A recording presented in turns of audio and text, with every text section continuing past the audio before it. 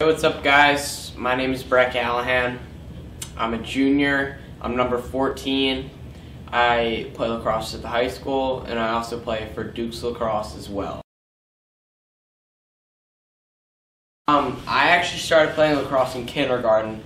I started up at the Germantown Academy fields on Sunday mornings, and we would play for about an hour, and I was really competitive with it, and I think that's where it got me today with my lacrosse playing ability. I just loved the game, and I loved it from a young age. So when the gyms reopen, I like to go to the gym every single day. When I'm at the gym, I obviously like to lift. I'm not sure if all you guys are old enough for that yet, but I also love to run, and I'll run a mile at like a nice pace to make sure I'm staying in shape.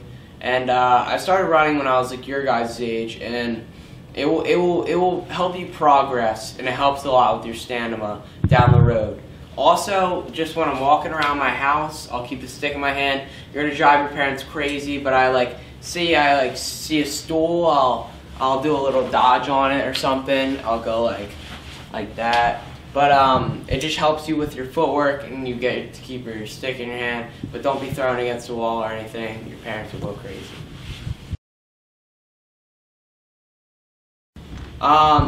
Make sure you guys are getting on the wall, and do it with a purpose too. Don't just be throwing with your right hand, because you really got to work on that left, and that will help you progress into a great lacrosse player. There's not many people that their left is just as strong as their right, and if you guys get to that level, then you're going to be a really strong player.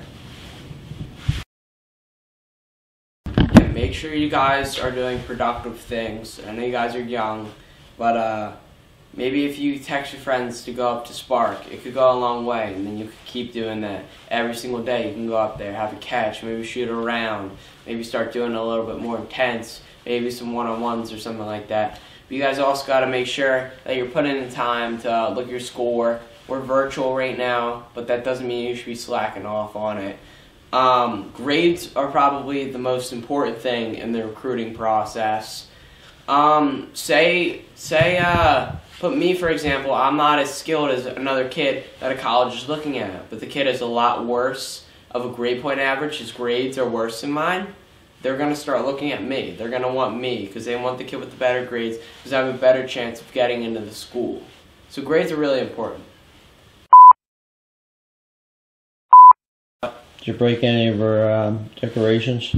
A lot of them. Yeah. What do you plan this winter to stay healthy? I plan to eat right. You can't be eating that ice cream and all the candy. You want to be eating your vegetables. Okay, no, don't record that. That's not good. All right.